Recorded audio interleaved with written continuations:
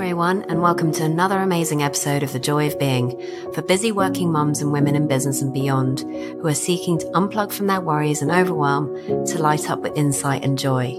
I, your host, mum, and effortless lifestyle coach Marina Pearson, talk to transformational professionals, business owners, and creatives about what it really takes to have a business and life you can truly enjoy.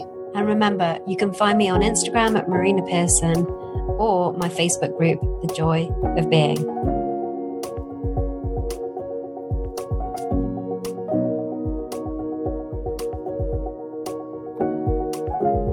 And if you would like a more personalized touch to live a stress-free life, then why not find out more about the Joy of Being retreat, an intimate 4-day profound experience at a luxury venue in Javier, Spain, where you get to experience your inner calm and peace of mind by slowing down and making space. To find out more, email me at marina@marinapearson.com with Joy of Being Retreat in the title. And on today's show, we have the lovely Ruth Douglas. She is the founder, entrepreneur, and single parent of Imp Ideas. She helps businesses grow to master their marketing through authentic brand storytelling and community building. In 2012, she founded Eroticon, the conference for sex bloggers and erotica writers. The event proved to be life-changing for Ruth and many of the attendees, as the first time an event allowed a hitherto hidden community to meet, learn, and grow. After 5 years and 6 events, Ruth sold that conference and now uses her experience to help entrepreneurs grow their business through marketing. And what I loved about our conversation with Ruth was the authenticity and rawness of what it is to live a life without the guilt. To be able to be a single parent and actually live, making decisions that are based on something other than guilt. We talked about her life, we talked about some experiences that she was having with her daughter, and all in all, it was really to show you and illustrate that it is possible to be a mum, to have a business, and actually live your life without the guilt getting in the way, so that you can actually have more freedom. So if you do experience guilt, if you do experience shame, if you do experience that and it's really crippling you in a way or stopping you from having a life that is connected, a life that is full of joy, then please join us today. Until the next time.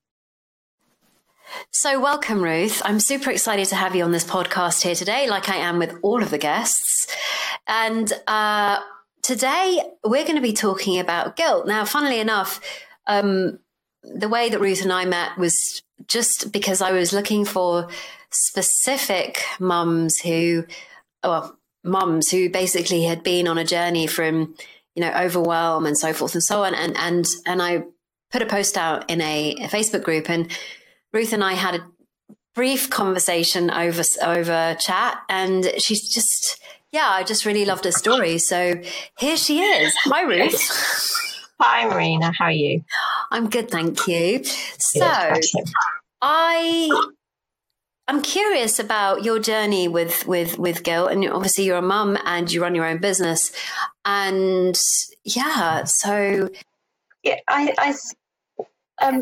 suppose what struck me from your conversation when you put your little post out in the Facebook group we share is the assumption that we would have guilt as parents, as specifically as working parents, and it struck a chord with me because it's a conversation that I've had with other parents, perhaps not explicitly around guilt, but around decision making and second guessing yourself and worrying a lot about, am I making the right decision?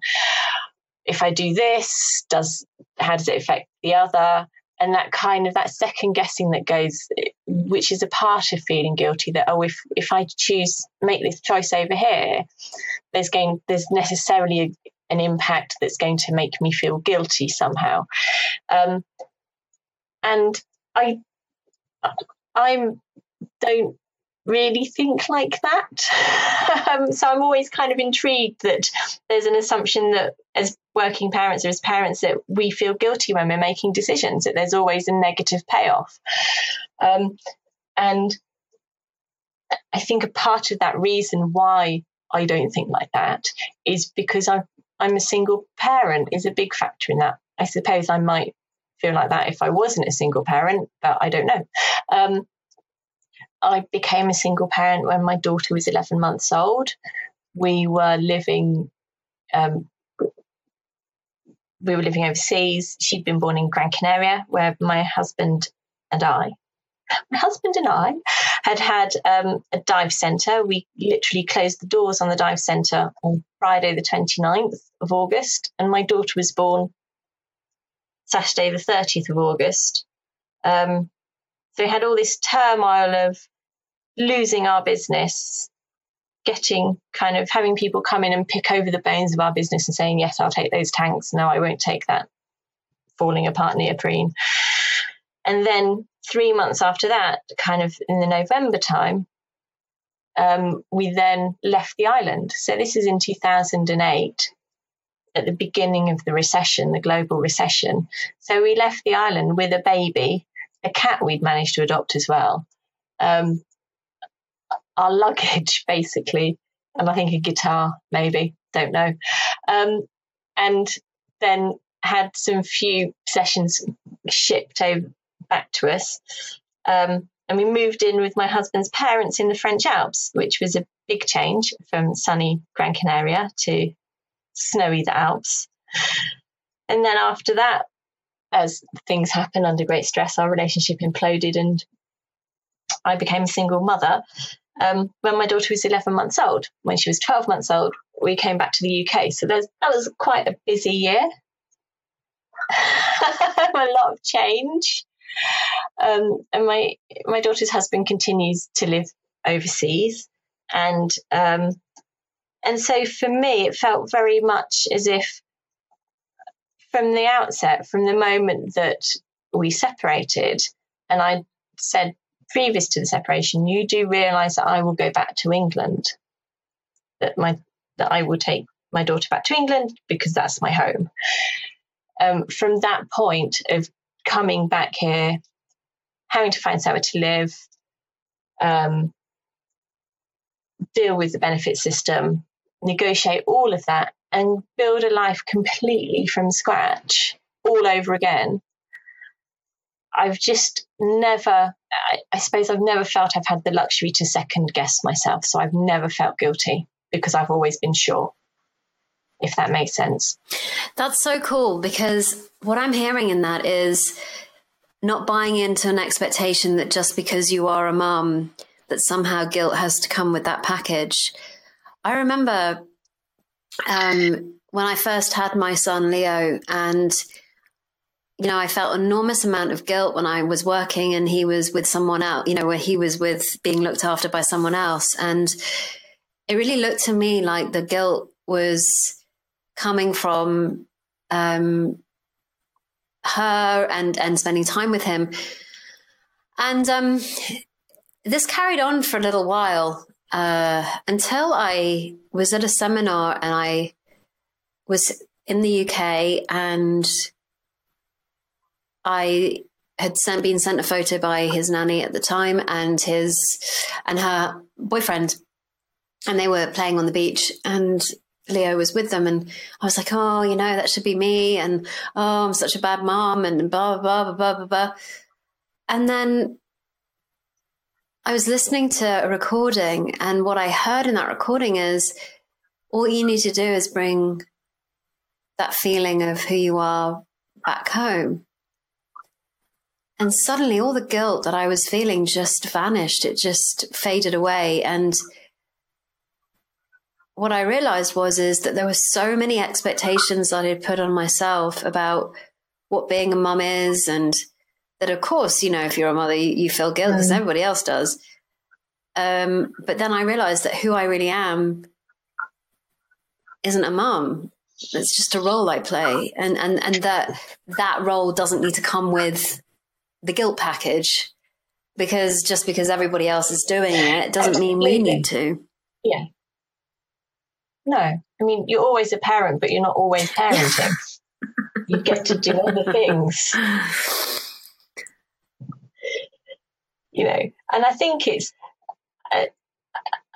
perhaps again having being the single grown up in the house, being the person only having kind of one overview, not having to negotiate with another grown up about what's going on. Again, that removes the second guessing, because I've got one overview. I see our little world, and I'm very clear about the things that I need to do for my work. I run my own business now, because being in charge of everything isn't enough. I have to be in charge of everything and my own business. That sense that actually I know where we're going, so the decisions I make will take us there. And the kind of that guilt of I'm missing out, or my child's having a lovely time with somebody else, it should be me having the lovely time with them. I think that it's actually, no, my child should be having a lovely time with other people, and that's enriching their experience. They're learning how to have fun without me, and how to be their own person without me, and I'm off doing whatever it is I have to do, work or something fun for me. And because your child spends time with in childcare, learning and having different experiences. When my child first went into childcare, I didn't drive, so I knew that the childminded would take my child out to have experiences that I couldn't give them, because I couldn't get that, literally couldn't take them to the same places in the same way. So I think some of that guilt comes from like you were saying, that kind of own, as if you should only have one role, and that as a mother it should all be tied up with your child, rather than saying, actually, I get to make choices for my child's benefit that mean I'm not involved. That means they go and have, like, when they go and have fun at their friend's house, you don't feel guilty because your child's gone to see its pal.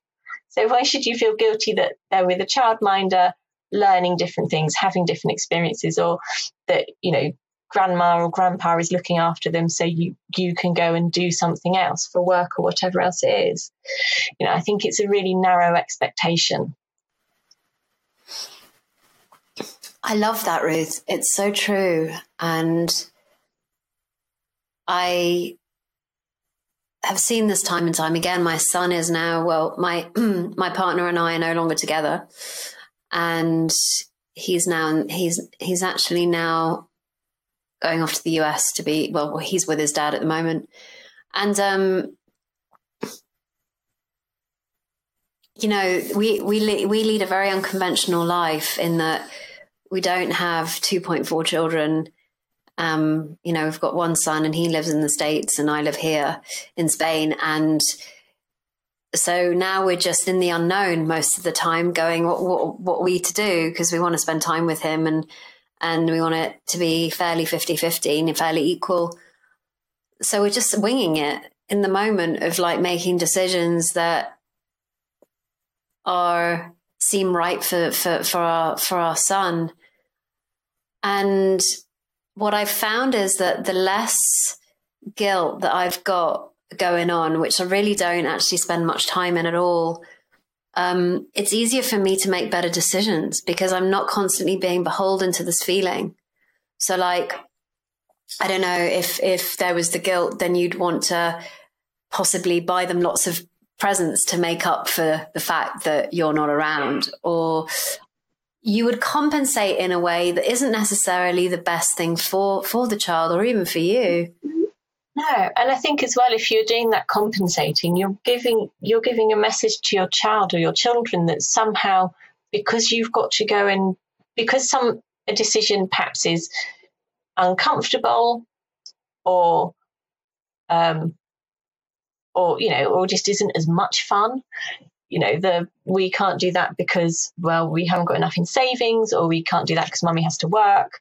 That somehow, because you're making a decision and it's not all kind of puppies and rainbows, that somehow they have to have a compensation for that there's an expectation that life shouldn't have discomfort in it.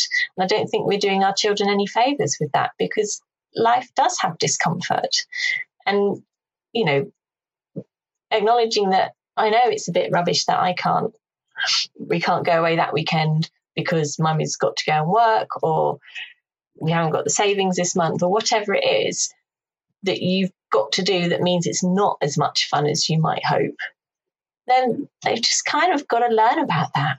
We've got to give them the resources to go to shrug it off and go, well, that's all part of life. Yeah. I really like your take on this, because as parents, we often think that, we have to appease the children and make it all nice and appease. So I guess, guilt, the feeling of guilt is really saying, I feel like I've done something wrong, either towards someone, to someone else, or that I'm not doing something right for them. And that somehow that's having a detrimental effect on their behavior, or detrimental effect on their well-being. And over time, what I've got to see is that our feelings and thinking are the same thing. So like the way I feel is what I'm thinking in the moment, but nothing outside of me can give me a feeling. So if that's the case, then attempting to appease or attempting to make someone else happy is like the dog that needs to catch its tail, because that will never happen. Your children will have the experience that they have, regardless of what you do. Even if you appease them, they may totally not see that, right? So I was talking, go for it. Yeah, I think it's also important for children to learn that they're important in the family, but so is everybody else.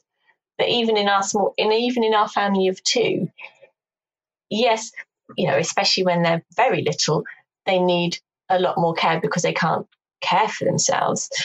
But my child isn't, she's not. I'm still the boss. And she has equity, and there's an equality there, but she's not more important than me. I have to choose things that sometimes that go against her wishes, because actually I have to look at the family, the two of us, what's best for the two of us, what's best for the family. She's not the only person to consider. I have to consider, and we're actually talking about this weekend. We were discussing something that's happening for her. She wants. It's just, some time that she needs to spend with a friend, and whether that's going to be an after school thing or a lunchtime thing. And her wanting it lunchtime, me saying, well, actually, I think after school's better on this day and this is why, and it's actually going to be more convenient for me as well. So I've heard what you've had to say and what your preference is, but for the whole family, for both of us, I'm going to choose a different option. And that for her, that understanding that she's important, but that doesn't necessarily mean that everything goes her way. So what I hear in this is boundaries too, right? So absolutely, there's a sense of self, of like actually the child needing to learn that they also have boundaries, that sometimes, because I guess our kids model us. So in just what you're sharing, it's kind of saying, well, you have the capacity to also make decisions that are right for you in the long run. But here's a win-win for both of us. Yes, you can. And it's also going to work for me too. Yeah, exactly. And then, where you've got, of course, my child, the decisions I make in the family, a huge amount of them are absolutely child-centric. They have Isabel at the centre of them. They're all about her well-being, trying to get the best thing for her. But then there are other things that are actually about what's my well-being, what am I trying to achieve, what am I trying to achieve with my business? And the outcome of those, hopefully, if they all go along and succeed, the outcome will be that I can provide greater well-being for Isabel. But they have to happen. Those decisions have to be made about what's most effective for the business. And how, I'm not going to feel guilty about having to go away for a weekend, because that needs to happen. Doesn't mean I won't miss my child, but I'm not going to feel guilty about it, because what's wrong in that scenario is saying I have to go away to work to build my business, and that means that if I can build my business, get more clients and more money, that we're in a more secure situation further down the line, and that's better for my child. I don't think there's, that keeping your child, making sure the child's considered or your family's considered, but also recognizing again what those boundaries are of where that consideration has to stop and a different consideration start. Does that make sense? Yeah, of course. It's interesting. My ex and I were having a conversation about what the next steps would be with regards to our son. Because at some point he's going to have to go to school full time. And right now, we've been doing 1 month off, 1 month on. And every time we approach the subject, I would get he's coming to the States. I want him educated there. And all I could see was that this was pretty lose-lose all round. Like, well, if that means you want him over there, that means he's not here at all, which basically means that I'm going to be just visiting mother, and I don't want that. So no, I want him to stay here. And we both, dug our heels in. And then my ex had an epiphany about where his decision-making was coming from. So that decision about wanting his son to be in the States and be educated there was all a matter of ego. It wasn't coming from thinking about the other person. It was coming from, that's what I want for me, and that's it. And what was really interesting about this, Ruth, was that he then came back to Spain, and we had a coffee and we started chatting, and the conversation came out again, which is, what are we going to be doing in the next year with Leo, and what are our plans around that? And he basically said, look, I had an insight. I had a bit of an epiphany with regards to us and Leo. And what I saw was that my decision-making about him coming to be schooled here was very much ego-based. And if I don't want him to be away from me, then you don't want him to be away from you. So who am I to take him away from his mother? And what happened as a result is that opened up a whole new dialogue of win-win-win for all of us. And there's a really big difference between I'm doing this for me, coming from that ego, this is what is actually right for me, but I'm not taking into consideration what is right for you or what you might like, to actually, this works for me, this works for you, you get what you want, I get what I want. And yeah, it's a win-win. It's maybe not in the same form that you wanted it in, but you still get what you want. Yeah, it is. I think having those, being open to those conversations is important, isn't it? And being able to, and having time to reflect back about those questions of why am I making this decision? It's always going to be helpful when you're looking at those difficult solutions to find.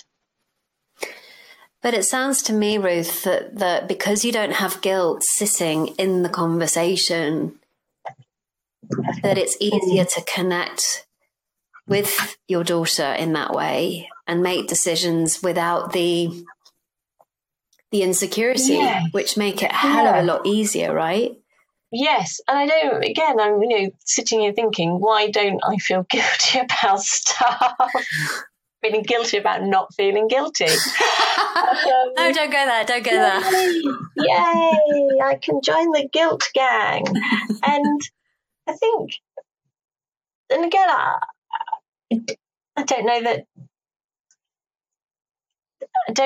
I'd have to spend a bit more time pondering this and trying to think further back. But I certainly think literally the logistics of having nothing, starting from scratch, and feeling almost as if I had, as a single parent on full benefits, as if you've got to more than cope.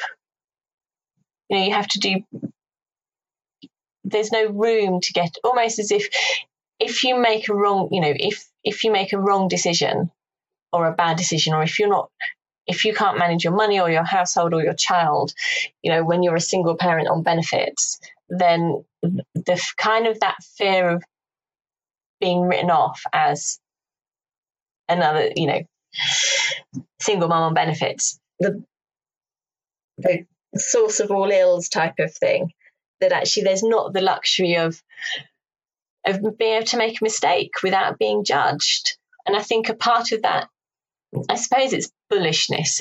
Part of my character is slightly bullish in that sense of, well, I don't have to justify my decision making to anybody else because there's me and my daughter and she's thriving. When they're tiny, you know if your child's healthy and happy and thriving, and that immediate kind of feedback. I mean, toddlers are just a constant feedback loop, aren't they? That it's all going well or it's not. There's not much you can do. So I think that perhaps that sense of I didn't have capacity for guilt. I was in kind of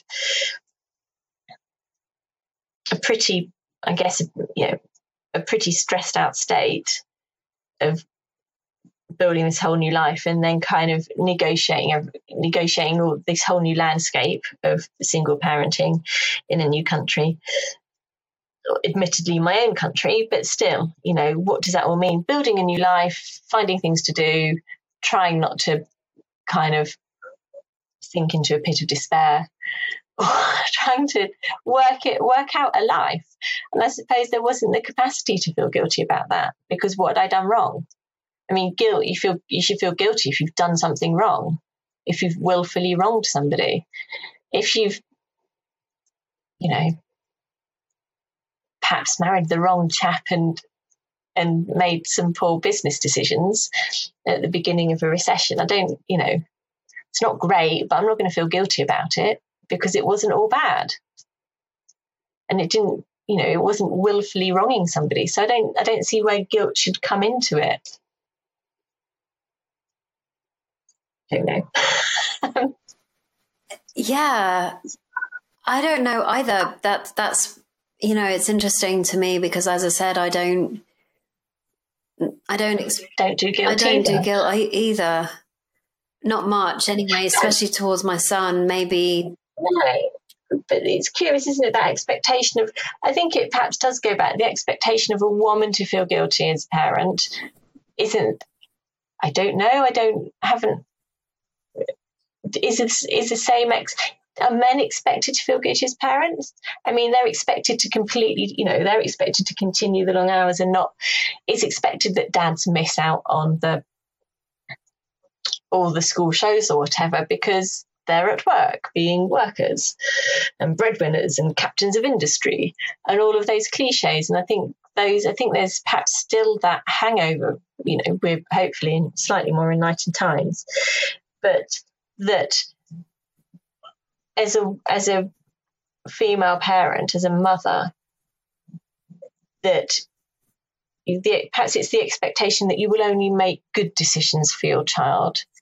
And that we're all still hung up on this notion of mother is care and that there's only one way to mother, which is to be at home with your child. So any decision that you make that's not that, you should feel guilty about because you're not conforming to what the world of stereotypes wants. And now it's almost become this thing that women should feel guilty. Mothers should feel guilty. Why? What have we done wrong?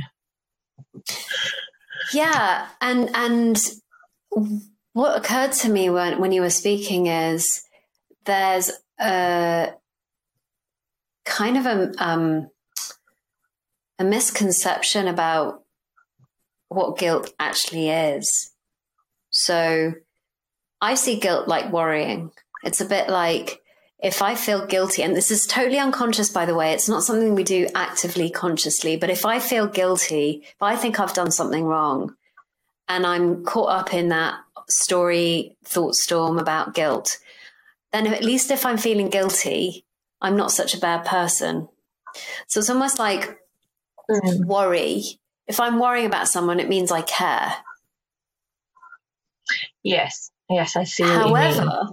That kind of guilt is an awareness of wrongdoing, totally. As an acknowledgement that you've done something wrong, so you feel guilty, so you can make amends and you can appease. Something of those lines, like, because there is the society norm which basically says if you're not feeling guilty, it means you don't care, or it doesn't mean. And it's the same with worry.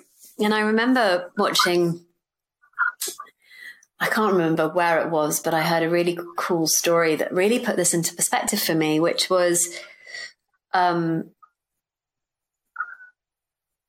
she's a coach who was working with a client, and her client had cancer, and they were working together, and she was a friend of hers. Anyway, this lady was usually very, very cool, calm and collected. And her client friend seemed that she was also very cool, calm, collected. And then one day, her friend turned around and just started sort of getting really worried about her, worried about what was going to happen, worried about the cancer, worried about this, worried about that, worried about the other. And her friend turned around and said, worrying about this doesn't help me at all. Because I know that when you're calm and quiet, that there's nothing for me to worry about.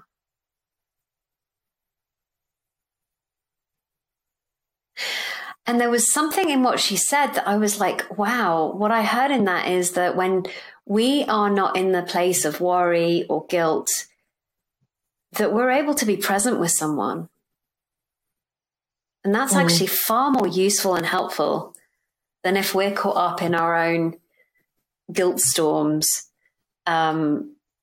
which basically, as far as I can tell, have been, given to us by society, of what we need to be, how we need to be, what we should be doing, how we should be behaving as mothers and as parents, and, how it should look based on things that didn't really work out anyway from our parents' generation.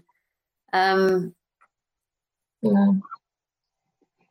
that's what I hear in your story, Ruth. I hear that being present and not having guilt in the way allows for there to be far better connection, but also creative ideas and solutions that can actually really benefit both parties. I hope so. I try.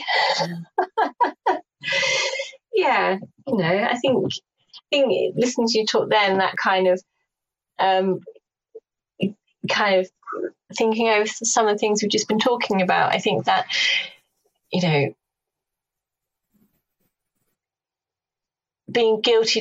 feeling guilty about something doesn't always allow you space to acknowledge a mistake. I lost my temper yesterday with my daughter, and she was having a particularly epic meltdown about something.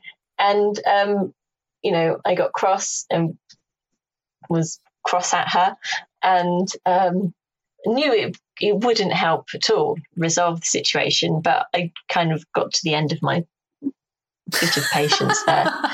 You're very PC. With cross, I was cross. And, and then off she stomped. And fortunately, none of the doors in our house can slam very well. It's a very old house with very wonky doors, so none of the doors slam. So we escaped the doors slamming, at least. But I think if she could have slammed doors, she would have slammed them. And, and afterwards, I just, when we were both less grumpy, I said, sorry for being cross at you. And I think if you're doing that guilty and appeasing that we were talking about earlier, that kind of giving of gifts, overcompensating, that doesn't leave you room to just acknowledge that you made a mistake and you were, or you could have been, you could have tried harder not to get cross. It doesn't leave room for that kind of acknowledgement of a more human kind of approach to emotions of, yeah, you're allowed to get cross at something. Try not to be mean when you're cross, but I'm not going to feel massively guilty for getting cross at her. Maybe I think that, enough of a twinge of guilt to think, oh, I could have handled that better. But, there'll be another day when she's having a meltdown and a grump, and I'll have listened to it enough and have got fed up of listening and will snap back at her. But, I think having the room there to be able to say, yeah, I didn't do very well with her today, did I? Is much better than kind of the over appeasing of guilt of, oh, I'm so sorry, and that kind of outpouring of guilt because that's not very, they're not seeing their own part in the dynamic. I think if you're just saying, I'm so sorry and I'm a terrible person and I feel so guilty and I feel so bad, that then becomes all about your feelings rather than just saying, I didn't do very well, I wasn't very patient, but I got a bit fed up to you listening to you thump around the house. Thanks. But it also, going back to what you said, it is the humanness in it all. And we are human beings, and, we do experience emotions and we do experience feelings, and we do experience those moments. I call them thought storms that come in and out. And then when the dust settles kind of thing, you're able to see with more clarity and communicate with more clarity. And there's something, there's something that our children can really see in that, which gives them permission to also have those moments too, because to not have them and to avoid them and it's almost like saying, I don't want to feel those things because they're wrong. And what I'm hearing you say is that I feel them, and sometimes I express them, but maybe not in the best way. I know I've had some corkers with Leo where I've just got to the edge and just gone way beyond it. Kids, but then, kids need to know that, I think it's a rare parent that can keep their cool and never get to the edge of it, to the limit of it. And I do try and give her fair warning. Mummy's patience isn't, especially if I might have had a gin cocktail the night before, or kind of not much sleep or overtired or something. I'll be, Mummy's pretty tired today. So if we could try not to have any grumps between us, that would be great. Or my patience isn't very long today. Or if she's, in mid-turmoil, then I'm usually like, get a bit grumpy in your room. I don't want to listen to it, thanks. Because if you break something, go in your own room, stomp about and break things. Because if you break anything in another room, I will be quite cross about that. That's your fair warning that I'm hearing your turmoil. I don't want to deal with it though. But they have to. Your kids have to know that you've got a limit, and that sometimes you reach it, because otherwise, what do they learn about their own behaviour if you let it all just wash over you? It's not. How will they learn to moderate their behaviour if they don't realise that there's an impact on what they do? But also, they also learn where their boundaries are and where their limits are, because they have them too. And that's very healthy. Like one of the things that one of my coaches and I have talked about before is, because when I wasn't seeing it so clearly, like when I was feeling really guilty about those moments that I kind of came to the edge, I would then go and beat myself up about it for a while. And over time, I realized that wasn't really helping anybody. And what I've got to see over time is that actually what's really useful for Leo is for me to come back to him and say, hey, I'm sorry, a bit like, what you've been saying, but also for him to see, yes, I go into those thought storms, but then my recuperation period is quite short. So we're back to center again, not long after. Yeah, it's modeling that emotional regulation, that it takes you longer to get to your breaking point and you're able to kind of ping back from it than, from settle to turmoil is a fairly short journey when you're only 9.5. And then the turmoil is quite a long part of the journey, it seems. She's learning. She's getting those preteen hormones as well. But she's also got somebody great to model it off. That's what I'm saying. Is that... Yeah. But you have to, I think you're right. It is that, got to show that you've got your own break, you've got your patience, but then it ends and you get cross and then you ping back that bit quicker. But you're modeling that regulation, aren't you? Because there's something to be said for compassion. Like the whole beating ourselves up about a behavior that we've exhibited and then beating ourselves up about it, which basically that's what guilt is, right? The beating ourselves up about something that we've done, which actually is totally innocent from what I can gather. And nobody, I say nobody, but anybody in their right mind doesn't go out intentionally to hurt other people. It's not something we intentionally go and do. And unless, of course, you're not in your right mind. But for the majority, and I'm assuming that also for those that are listening in, we don't do things with intent to go, I'm going to go and hurt you, or, don't go and intentionally go and hurt your child. That's just not something that most mothers I speak to just don't go and intentionally hurt their children. So it's never done with malice. It's just moments that we are in that we're human, and to be compassion, bring that compassion towards ourselves and kindness.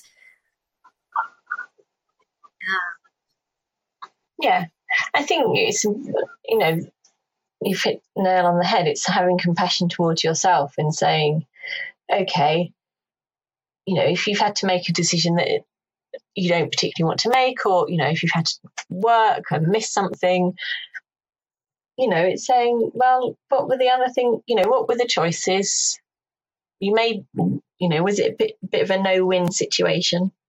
Did you make the best choice? Why did you? It's knowing, I think it's giving yourself that compassion of understanding why you've made your choices and being happy with that. And I think that's, I'm happy with the choices I make, so I don't feel guilty about them. So maybe that's it, being sure in your decision making and acknowledging that actually, well, should you take a job or should you say freelance? Well, take the job. Yes, but taking the job means that you're going to, daughter has to be in childcare 3 nights a week. You're working 3 long days, but she still has you 2 evenings in the weekend, but it's more, all those things, all that sitting down and doing the pros and cons of a situation and being sure when you make the decision that you're being sure of your decision making, and also acknowledging that, we can try it, and if it doesn't work, we'll make a change. It doesn't have to hang. It's not, there are very few things in everyday life that are, that can't be changed, that are, immovable. It might be awkward, it might be costly in time or money, but there's few things that you can't say, well, that didn't work, did it? Well, we tried it. Let's try something else next.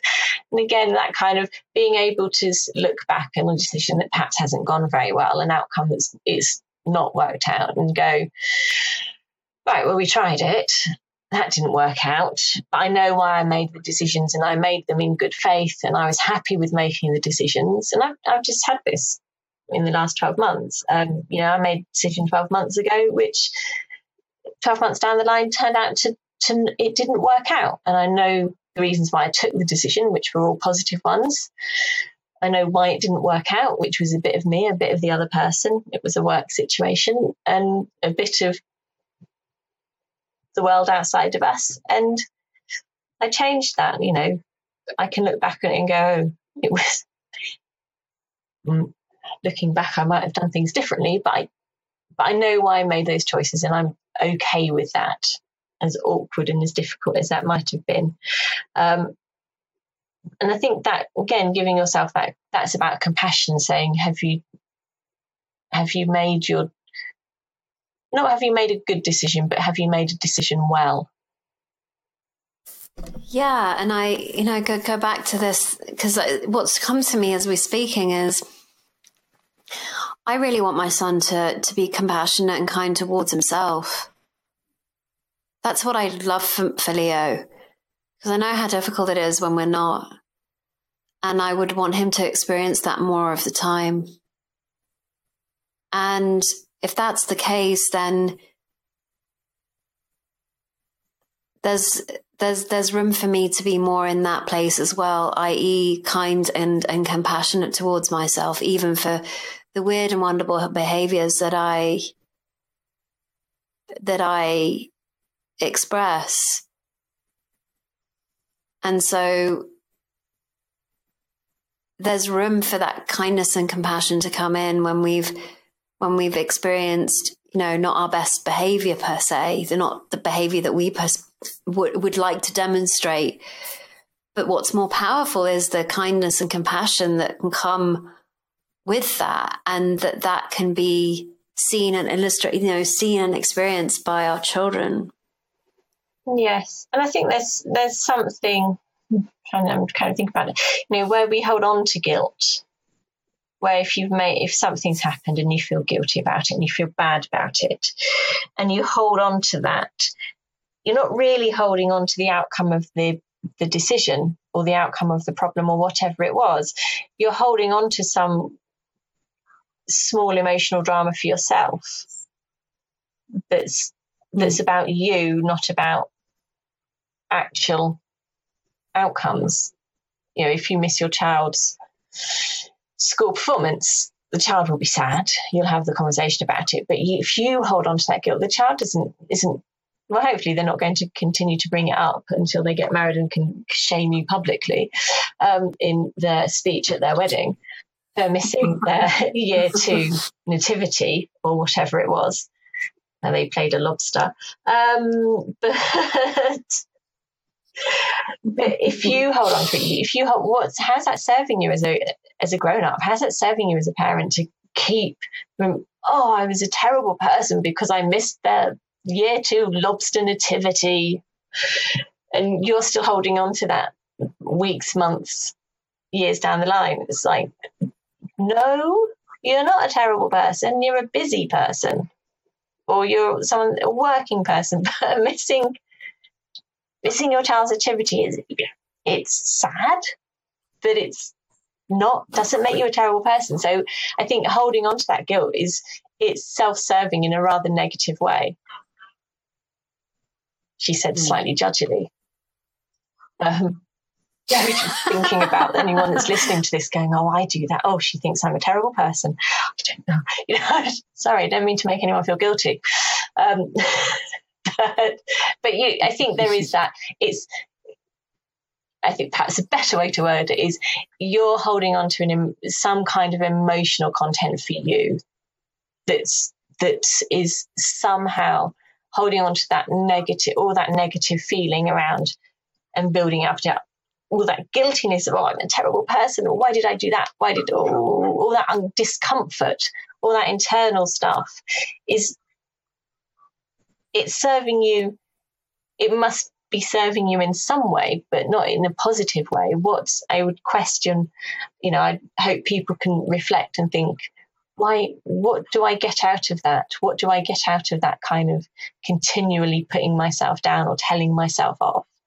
Where's that come from and what's that about? And it's not really serving me, because if everyone's, got past the fact you forgot to buy loo roll this week and someone's gone to the corner shop and bought some, and you're still holding on to that internal drama about being the worst mother ever because you forgot to put loo roll on the shopping list, as I did this week. But, if that's an internal dialogue you have to have, who's that serving? Because everyone's moved on and you haven't.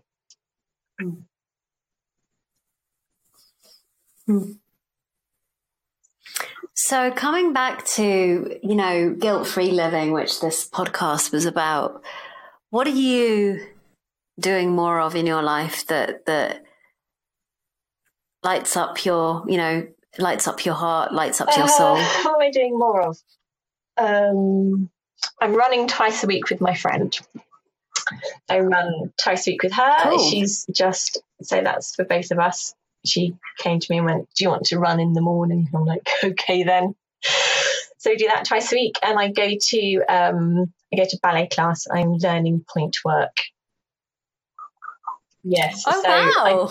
I trained, That's I did awesome. ballet from ages 6 to 9, and then did gymnastics and contemporary. And I trained as a contemporary dancer for my degree. But that was a very long time ago. And I've never done point work. And it was one of these things that is kind of contemporary dancers slightly sniffy about, like kind of the patriarchy and the hierarchy and the tiny shoes, and it's all terrible and conforming and girl, it's all terribly patriarchal, ballet puffed, not very feminist. And having been very sniffy about it in my 20s, in my 40s, I went, I'd quite like to give it a go though. So about a year ago, I bought my first pair of point shoes, which are now called torture shoes. And every week I go and do danger toes. So I do that. And the next oldest person in the class is in her 20s. I think the youngest is 14. Oh, wow, that's so cool. And I've got to be in the school show as well. So I'm going to be in my daughter's dance school. So I'll be in the dance show with my daughter. We won't be in the same dance. Oh, that's so I'm doing awesome. point work, which is really painful, but I love it. So I have like that hour and 15 minutes of not thinking about anything else. It's just for me. And so I go and don't feel guilty about it. Don't feel guilty about the fact we have to have a late supper and it's usually beige food from the freezer. That's just good meal planning. Yeah, I do stuff like that. I do fun stuff. Have fun. Yeah, what I really hear from what you're saying actually is that there's freedom to do what you want, freedom to work the way you want, and freedom to bring up your daughter the way you want. Yeah, I think. Because you're not being beholden to this feeling that constantly would have you make those decisions, like not go and do the point work because you have to be with your daughter, or, and reduce the quality of life, I guess, that you're experiencing as a result. I run a pretty tight ship. It's tricky times money-wise at the minute with them. But you make your choices within that. You see, what are the limits, and you have to make choices. And I was thinking the other week, maybe I should give up my point class because can I really afford it? And it's like, well, can you afford not to have, an hour and a half of something that's just for you in the week? I think you should have that luxury. And, with work, it's acknowledging that I keep, my work hours are 9:30 till 3:30, the hours of the school run. So that's it. And I acknowledge that my business will grow more slowly. It means it will have an impact on us financially for a while until, next year, hopefully, I won't be doing the school, I won't be doing the walk to and from school. So I'll, eke out extra bits of time in the day. And then when she goes off to high school, she'll, not want to speak to me at all in daylight hours. So that's fine. I can be a workaholic again. But it's acknowledging, I think it's acknowledging that if there are limits, or if I want to be here in the evenings and take my daughter to her evening classes, or be around on the nights when, and just have nights when it's just us, that means that it's going to have an impact on my work. And the outcome of that is that we might be a bit skint for a bit longer. But actually what we want as a family, that's I'm okay with that offset. I'm not going to feel guilty about it because it's a decision we're making as a family. Yeah, totally hear that. So, Ruth, thank you so much for coming on here today. Now, we didn't really talk about your business. We were just talking about, obviously, the guilt side of things. But if someone does want to contact you because they feel they resonate with your message, or essentially what we've been speaking about today, and they want to know a little bit more about what you're up to, how can they? They can email me. It's Ruth at imp, which is imp-ideas.com. And my business is a marketing business. So it's marketing and social media, and a lot of looking at kind of how we build community for your business, so that you're not shouting into the void on social media, but that you're building a community, and also, again, looking at time management, so you're not kind of feeling guilty about sitting down and doing a bit of social media, or you're not letting things trying to not feel guilty and overwhelmed by stuff, but trying to be very realistic about actually what time have you got in the week, how are you going to get the things you need to get done. So a little bit of social media, a little bit of marketing, a little bit of systems and admin, and kind of, again, putting it in that kind of holistic framework of actually what time have you got, what do you want to achieve, what's realistic. Don't feel guilty. A little bit of that. Stop it. Stop feeling guilty. Stop feeling guilty. And if they want to noodle about on social media with me, I'd welcome them. I think I'm on Instagram, and Twitter is at hello impideas, like what I did there. Or if they want the more sweary version, they can just look for the Ruth Douglas, and there's a slightly more sweary version of me. Well, thank you so much, Ruth. Thank you so much for coming on here today. It's been a joy. And there you have it, another wonderful episode of The Joy of Being. If you loved what you heard here today and it's been helpful, why not subscribe or share the podcast with others? And if you're curious as to how you can experience more joy in your life and feel carefree, then I invite you to download your Joy Catalyst scorecard at www.marinapearson.com/scorecard, which will help you identify the joy gaps and what you can do to fill them. And remember, you can find me on Instagram at Marina Pearson, or my Facebook group, The Joy of Being. So until next week's episode, remember, you are the joy you seek.